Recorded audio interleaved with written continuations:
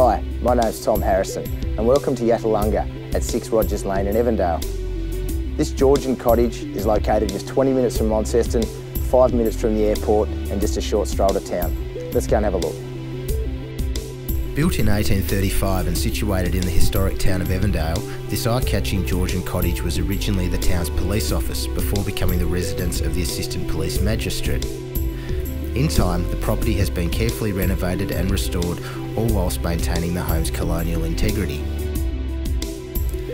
From the front entrance of the property we see a typically symmetrical Georgian structure with a bullnose veranda which looks out to the quaint English-styled gardens. Inside we have polished floors, cedar joinery, original fireplaces and a magnificent sun-catching kitchen which looks out towards the rear garden of the home.